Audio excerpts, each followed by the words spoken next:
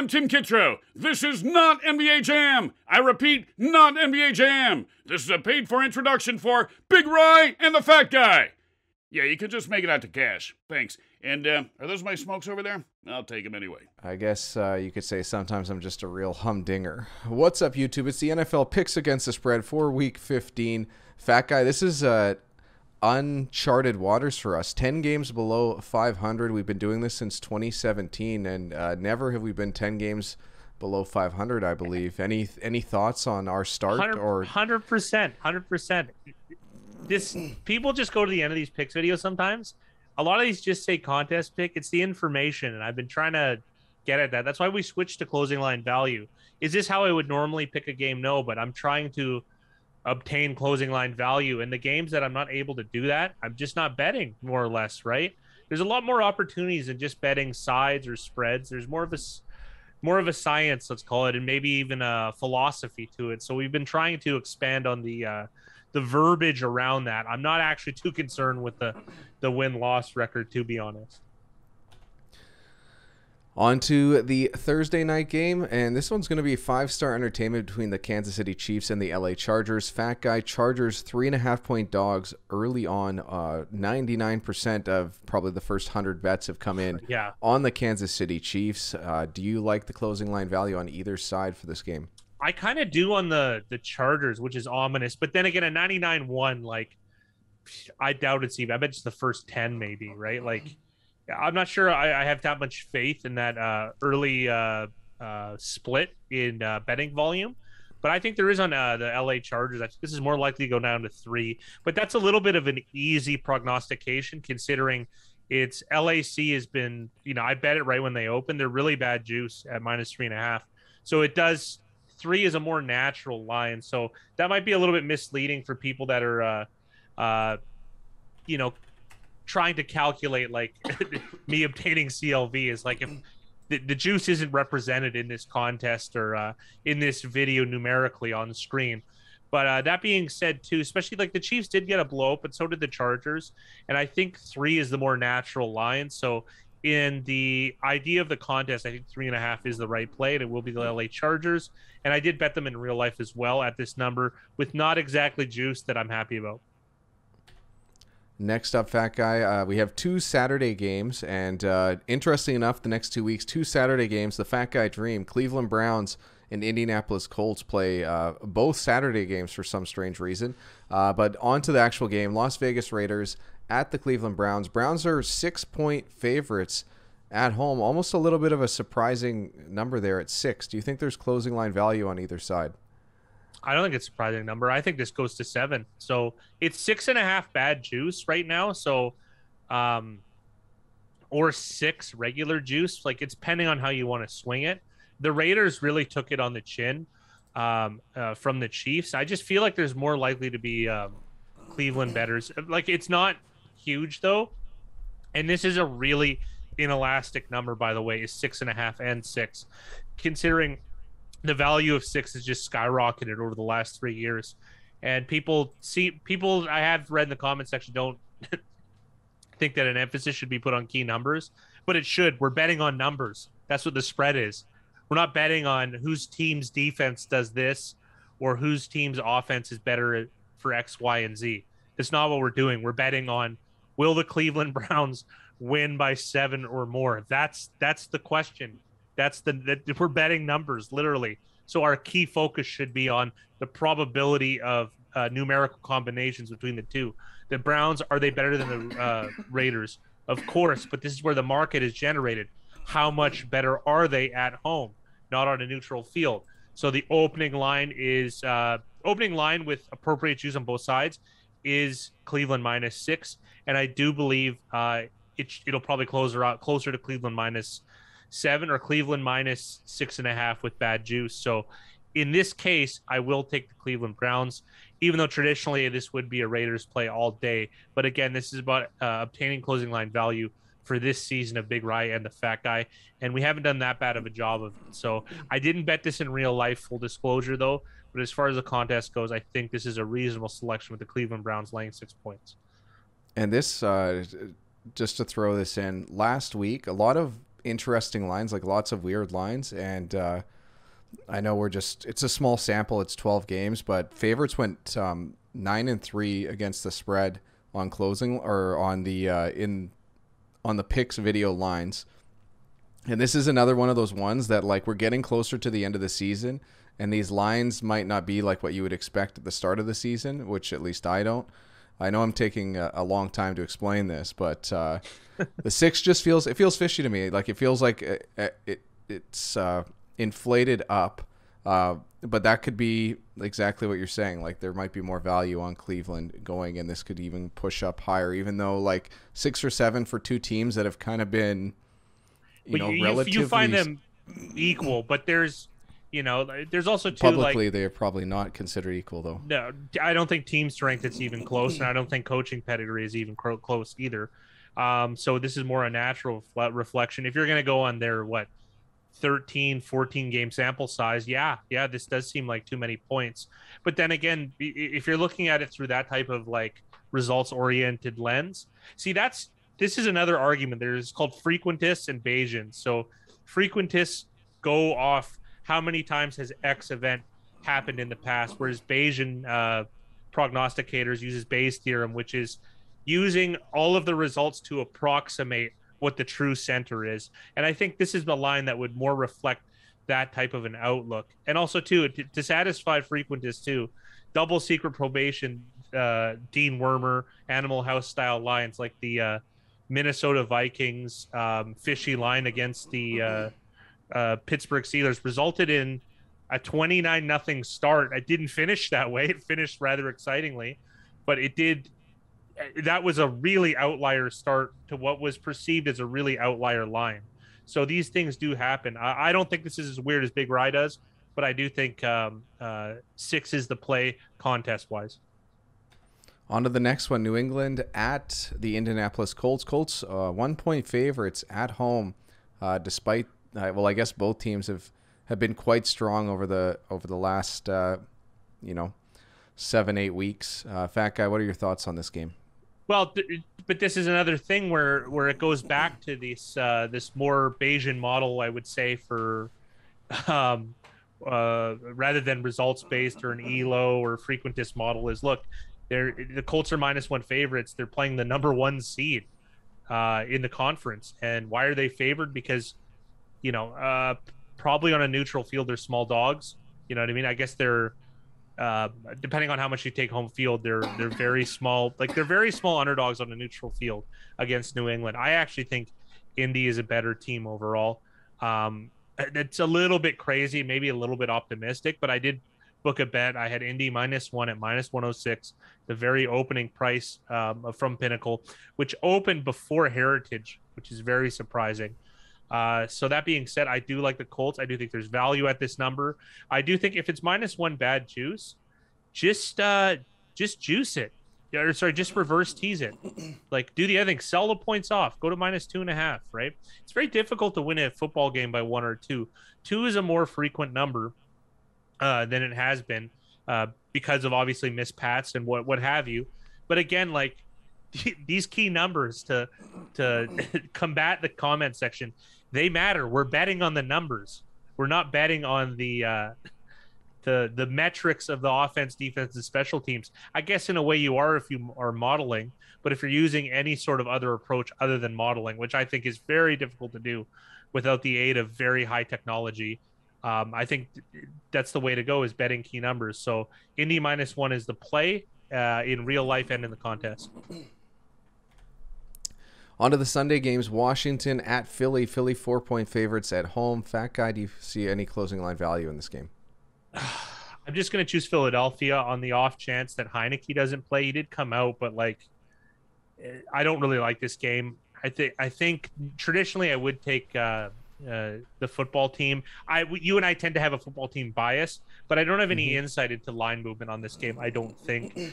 4 is, I will say, an elastic number though, because 4 doesn't matter. And again, it is a key numbers are 3, 6, and 7. So the no man's land between 3.5 and 5.5, you could see a lot of movement here, and I could end up wrong on that just because it's a more elastic section. It's the most elastic section within the number 7. So there could be movement. I just don't have a good idea, honestly, of which way it would go. I'd love to tell you. I'd love to do the gold seal lock, but I don't have it. And just for contest sake, we're going to take Philadelphia and we're going to lay the 4 points. On the next one, Dallas at the New York Giants. Giants 11.5-point dogs at home. Fat Guy, any closing line value on this one? Well, this is going to also highlight another weakness of ours in terms of understanding player injury and likelihood of players coming back, which is something you and I are going to have to work on among the mountain of other work we have to try and come closer to the truth, as they say in quaint finance. But we're getting there. You know, we're peeling the onion. We probably will never get there, but the idea is just to get close to the center. So the one issue with this is who's going to be playing quarterback, right? That is the issue. Obviously, if I was assured that Daniel Jones was playing 11.5 would be okay, do I really want 11.5 points with the Giants with Mike Glennon playing? I probably not, to be honest. So when in doubt, take the points and just call it a contest pick, and that'll be just that. 11 points with the Giants purely for the contest. Book it. Next up, we have Tennessee traveling to Pittsburgh to take on the Steelers, who are 2.5-point dogs at home. Fat Guy, your thoughts on this line? I think this is good value on the Steelers. I've already bet them, full disclosure, to win. So I got Steelers at like plus 128, plus 129. I would have to check my records. Another really good, there's a reason to keep records, Google Sheets. And you should also have it whenever you sign up for your, whenever you create your Google Sheet to track your betting records, make sure that you take down the closing line to see if you beat it. It is important. We'll take that all day. And there's a lot of like posers on Twitter, sorry to sidetrack, and they talk about, oh yeah, over an 80 game sample, they did X, Y, and Z. Anything is really possible over those 80 games. You could even do a simple Monte Carlo simulation to decide how lucky is X, Y, and Z. And it's pretty lucky, but beating closing line is linear. There's no variance to it, right? If you're beating a closing line, you're going to make money long term. The closing line, of course, of an efficient market at a top end sports book, not, Russian ping pong that people like to bet on late at night with a square soft book. I guess it's kind of redundant, square soft book. Anyways, that being said, I did take the Pittsburgh Steelers. I think there is going to be some value. I think this close is I'm going to say like Tennessee -1 or Tennessee money line, like -113, something like that. So I do think there's that value, and I think it's better realized in taking the money line. We are filming this during Sunday Night Football, so this is one of those games where it could be a lot more malleable to early betting with the lower limits, and it could shift. And again, I could be wrong, but I just think it's a very far cry, the idea of it going to Tennessee -3.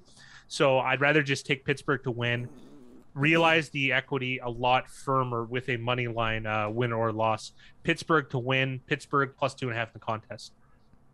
Square and soft. Fat Guy taking a nice shot at me. Next up, the New York Jets at the Miami Dolphins. Dolphins 8.5-point favorites at home. Fat Guy, is their closing line value in your eyes? I think so, and I think it's on the Jets of all things. They did get blown out, but like, can you really lay 8.5 on Miami? I don't think there's much movement in this scenario, anyways. And I'd rather take the Jets at 8.5 than have it go down to say 7.5. Like, not that 8's a big key number, but I'd rather have it than not over 9. Like, I'd rather risk it having 8.5 and it go to 9. Like, that's not really a bad pie on my face. I don't really care. Whereas if it goes down to like even 7, like that'd be really annoying. I don't think it's going to have that much legs though.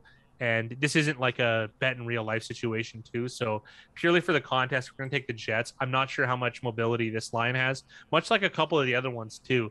At least I'm honest about uncertainty. And this is one of those situations as well. So we're going to take the Jets in the contest because when in doubt, take the points. So it's going to be the Jets plus 8.5. Next up, Houston at Jacksonville in maybe the best 5-star entertainment game of the year. Jacksonville gets the historic 3 points at home. Fat Guy, your thoughts on this line? Yeah. I think 3 is a great number for Houston. I got to be honest. The Davis Mills Trevor Lawrence matchup, I don't think is exactly what everyone dreamed of. At this point, Lawrence has really struggled. There's a lot of bad news about Jacksonville, and it has been, it has been realized on the field. Let's be honest here. Just a real bad stinker. I mean, the Texans lost, but they put much more of a fight than the Jags would in the eyes of the casual bettor. I think this is my pick for the lowest bet, volume bet game of the week, which would mean that the market factors probably mean the least in this game of any of the games on the slate. That being said, I still think 3 is too many points. I think it should be a Jacksonville -2. I think that's probably the most fair line. But so that being the case, 3 being the key number, I get the push with 3. Let's take the Houston Texans. On to the next one, Arizona at Detroit. And I know when we were putting this in, you asked how high is this line going to be? The answer is 13.5 points for the Arizona Cardinals. Fat Guy, is there closing line value on either side? This is the weirdest one. So if we're taking the spread, I like Arizona and laying the 13.5. And I had it's not a theory that's been bouncing around in my brain for about a year now. Is the real dichotomy between spread and money line bets, and this is one of them. Watching Detroit's decision making, like they're really trying to win the game. Like they went for it on 4th down on their own 33-yard line just today against Denver, and you like to see that. The problem with that, though, is it's going to have very high variance on a spread pick. You're not really you're more likely to win than you are cover. You know what I mean? Because that decision is going to snowball more likely into points scored for you or points scored for your opponent. So it leaves the spread almost in a limbo state where it's not you're not going to realize the value with the Lions. Do I think the Lions are going to beat the Cardinals? Absolutely not. But at their odd set of what is their odd set? Plus 600, Big Rye? What do we got here? I'll pull it up and see what I can see. Detroit. Sorry about the interlude and a little bit of dead air, but I did need to get Pardon me. The line is technically not up at Pinnacle, so we can't see. No, I guess we can make some inference. Yeah, from another 13.5. Because this is where we're getting into something interesting. Not all 13.5 point dogs are the same. And can I say Detroit's a live dog? Absolutely. They've been in a bunch of games. They beat Minnesota. They were 1 score away from beating the Rams, 1 score away from beating the Ravens. I think they're more likely a team to just bet to win if you are going to bet them. But it's a very high variance play. So that being said, this is a spread contest. We're betting the number. I think Arizona's far more likely to cover the 13.5. Well, not far more likely. I think it's a better selection. And if you like Detroit, I think you're better off gambling. Put your gambling shoes off and betting them to win. And I don't like the inference that when people say, a big underdog like that can never win. Amanda Nunes lost probably the biggest upset in UFC history in a title fight yesterday. These things do happen. Detroit beat Minnesota outright. Like, these things do happen. It's not that crazy. So if I were betting in real life on this game, I would, if it was a spread, I'd lay it with Arizona. And if I were betting a money line, I would most certainly take Detroit at the odds that are given. And I think it's just assuming, do your own calculations here. Make sure it lines up with 13.5 on a linear distribution before you make any type of money line. And me, throwing out what number is good. I'm just using plus 600 as a benchmark. That guy's pretty spot on. Like, it's going to be, plus 500 to plus 700 depending on how your book adjusts the juice for that Correct. game. And then just to add on the Nunez fight, she was minus 5,000 at the start of the second round live on Juiced Up live odds. So thank you. 98%, and she ended up losing shortly after. This really happens all the time. On to the next one, Fat Guy. Carolina at Buffalo. Buffalo 12-point favorites at home. I was going to say who you got, but really, where's the closing line value in your eyes? I think Buffalo, and this is another situation. I think Buffalo is a bad. They're more likely to get upset, and they're more likely to get upset, and they're less, but they're more likely to cover. I don't mind big spreads with with the with the Bills. Like 12 points, it sounds ominous, but I like the way that they play. I don't think they throw far too much, whereas they're susceptible to being beat. Like point in case, like Jacksonville beat them 9-6. You know, it's nice to get a result to back up my theory. I had this theory before that game, but again, that could just be some sort of biases that I'm exuding there. But I do think I don't mind laying a big spread with Buffalo, contrary to taking big points with Detroit. So the play is going to be Buffalo -12, and I'm going to contemplate this idea. You know, as far as betting, I haven't made a bet on this, full disclosure, but I am considering it. So Buffalo -12 is going to be the contest pick. I'm just taking a look here. Buffalo had 54 throwing attempts. Josh Allen had 12 carries. The running backs 7 carries. So you can kind of get the breakdown there of how many are scrambles of those Josh Allen runs. Probably you know what I mean? Most of them. So it's a 6-1 imbalance, more or less. That team's going to score more points, or they're going to lose. Very simple. On to the next game, Cincinnati at Denver. Denver 1.5-point favorites at home. Fat Guy, is there closing line value on this game? I see it in the way of Cincinnati. This is another one where it's very malleable. I could see it going all the way up to Denver -2.5 and all the way the other way to like Cincinnati -1.5. I don't love this game in terms of closing line value. I'm just going to take Cincinnati. Them putting up a good fight against San Francisco and going to overtime. Unfortunately, not able to pull away with it considering the Ayuk touchdown. I think might go a little bit further away than, you know, Denver beating a 1-win team in the Detroit Lions, in which what was kind of a first half scrappy game that just was really unfortunate for the Lions in the second half. That being said, are any of those do up, do down situations relevant in terms of line mobility? I'm not really sure. I don't love this game. It's mostly a contest pick. I'm going to take the Cincinnati Bengals, and I think they're a better team than the Denver Broncos, but it is on the road, and this is purely a contest pick. Let's go Bengals. On to the next one, Atlanta Falcons at the San Francisco 49ers, 8-point favorites at home. Fat Guy, is their closing line value? I'm going to assume, I'm going to say maybe slightly. It's another one I don't think has a ton of mobility on the 49ers. I could see this line going to SF -10. So I think it's more likely to go that way than people, you know, betting on Atlanta. Them beating the Carolina Panthers isn't going to carry much sway. San Francisco beating a worthy Cincinnati Bengals, I think that carries a little bit more. So we're going to take the 49ers here, and I would say it's more likely to go to 10 than it is to 7. So 49ers is going to be the play, but again, this is one that I don't think has much mobility. And you're going to see this with the next few videos in the next few weeks, is these lines are going to get more solid. It's kind of like the idea, like betting late season baseball. It's very hard to beat them.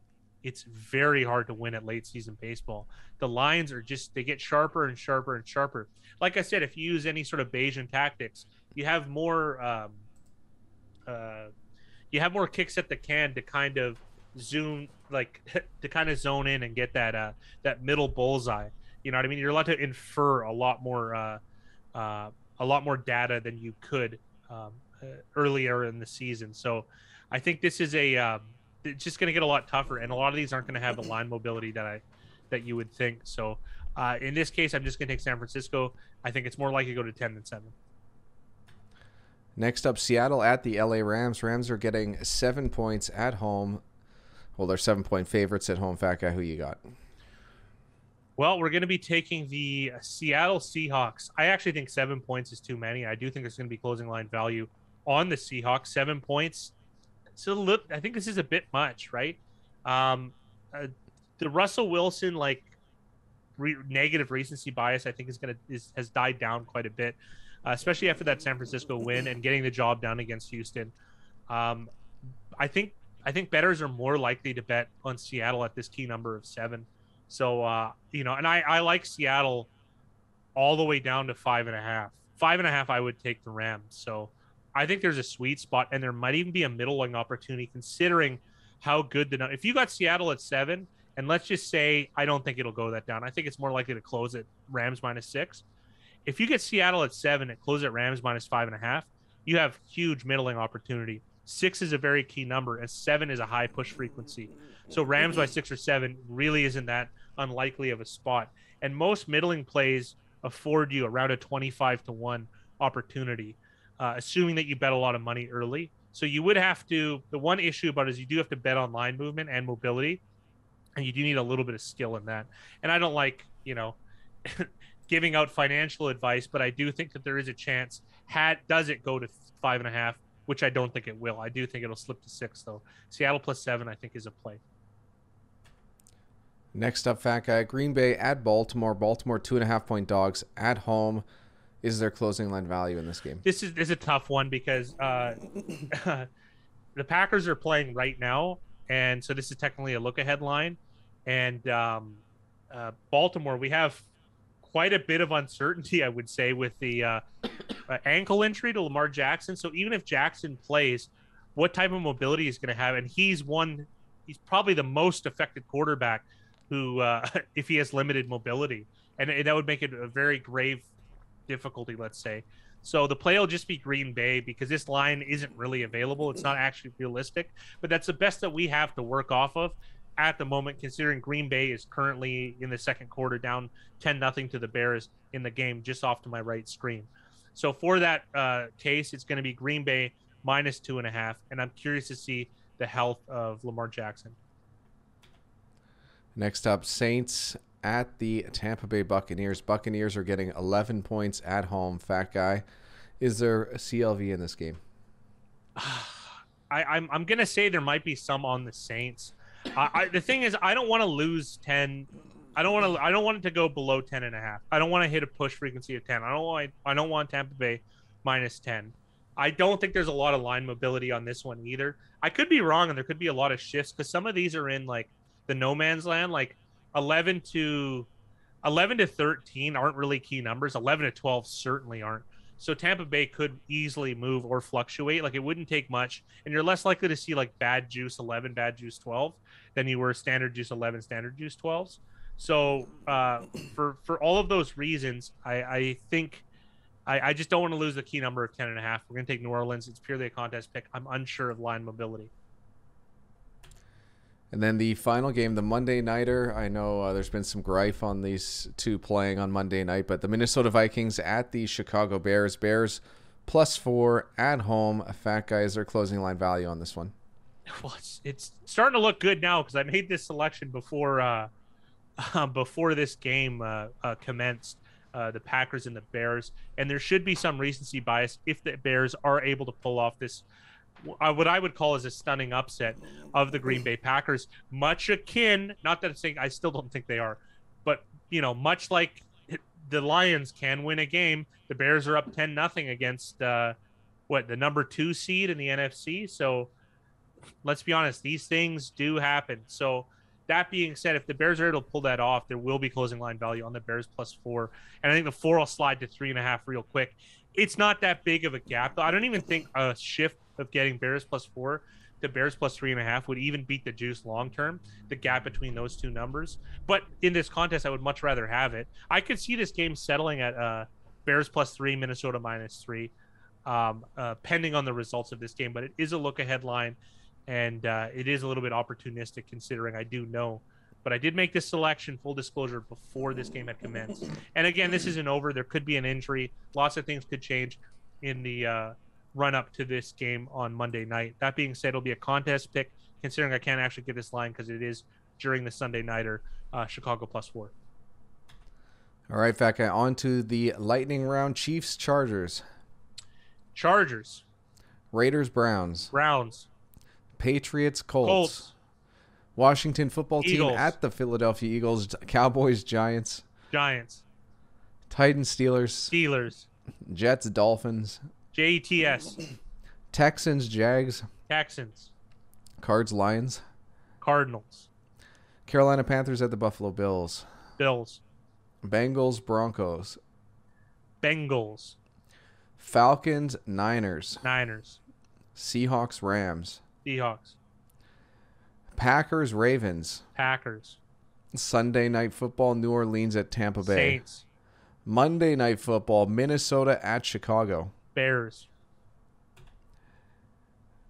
Fat Guy, our Week 13 leader was Bravo Billy, going 10-3, and my mistakes, Mud went 10-4 this week, but Bravo Billy made his pick Saturday.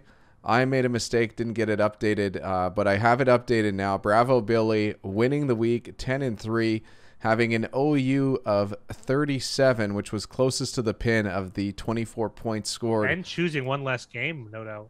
Yeah, it's I don't want to say this is a first time in BRFG pick history, but I can't remember off the top of my head anybody winning a week without that Thursday night game. I think it's happened. You don't got a good Rolodex.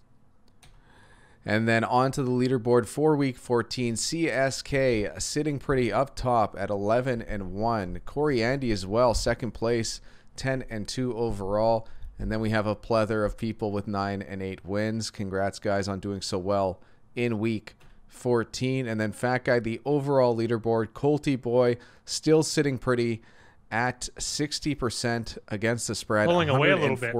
Yeah, 114 wins. What's that? 8 games above. So still a possibility that Cassone, Laser Jets, Worm, Corey Andy, Bravo Billy, pretty much anyone here could catch up, but it's becoming harder and harder as these weeks come. Absolutely. And this is one of those things whenever I talk to people and they're like, "Oh yeah, I could pick at 60%." Well, okay. First of all, we put up stale lines on Sunday, and this is one guy out of 100, roughly, that have continued this contest. So it's like a 1% chance, right? Even if you're good at this. So, and that's with the stale line advantage as well. So I don't know. Like, if people have to, I hope this contest puts into perspective how difficult it is to beat the juice. Because technically speaking, using stale lines, we only have the top 8 technically that are beating the. Oh, actually, Mr. 57 looks like he did miss a couple games. So I guess pretty much the top 10 are the only ones beating the juice, and none of them significantly, other than the top 2 more or less.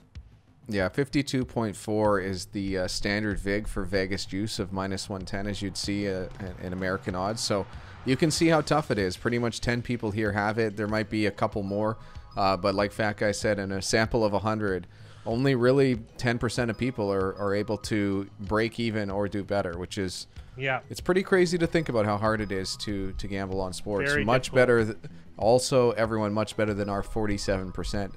For this season. Be big losers if we were betting all of our picks.